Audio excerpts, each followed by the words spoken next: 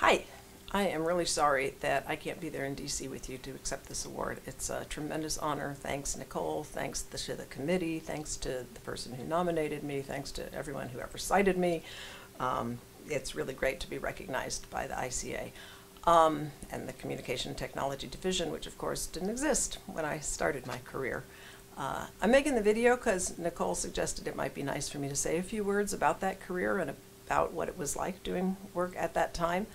And also because my colleague Mary Gray is a little worried that an award like this might lead people to think I'm dead. So yeah, not dead here.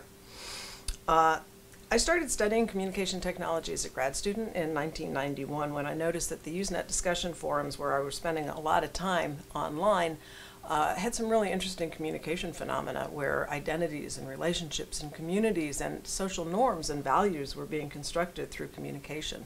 And I thought maybe I ought to write a paper about this. So I went to the library and I found that with very few exceptions, including this award's namesake and past winners, very few people were studying the communication and technology. And even fewer of them were doing it in naturally occurring contexts.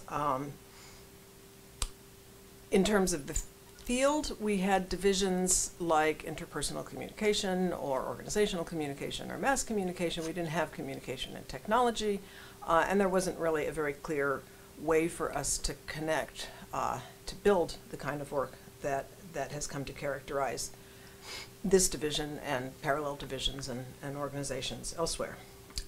When I gave my first paper at ICA in 1995, it was in the the Language and Social Interaction Division, and I spent almost half of my time explaining the concept that people were communicating with each other about television on computers that were connected all around the world.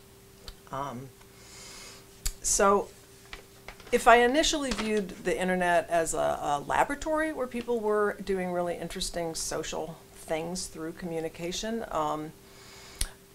clearly the phenomenon has left the lab and penetrated the world and the discipline and many, many other disciplines. I think we're in a time now where many of us feel overwhelmed and powerless in the face of new communication technologies that seem to be at least as frightening as they are empowering. Many of us have the trouble making the connection between our individual use, which can be very fulfilling, even if challenging sometimes, and the structural systemic problems that these technologies, I think, clearly are helping to foster. I do believe that communication has an essential role to play in making our way through this. So I want to close with a challenge for us going forward. So much of our theory is about individuals or relationships or communities or groups or platforms or societies. That won't suffice.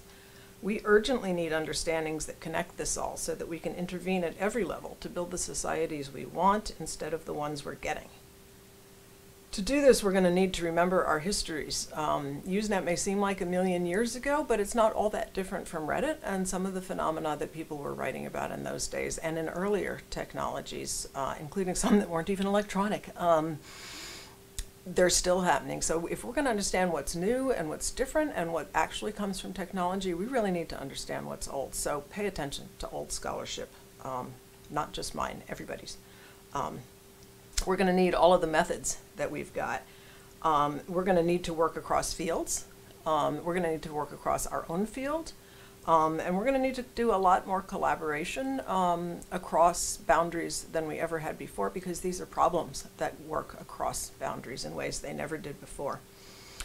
So finally, we're going to have to ramp up and get more engaged publicly so that our field can have the impact that it deserves. Yeah, so I'm going to close with that. Thanks again. Have a great time at the reception, and thank you, thank you, thank you, thank you.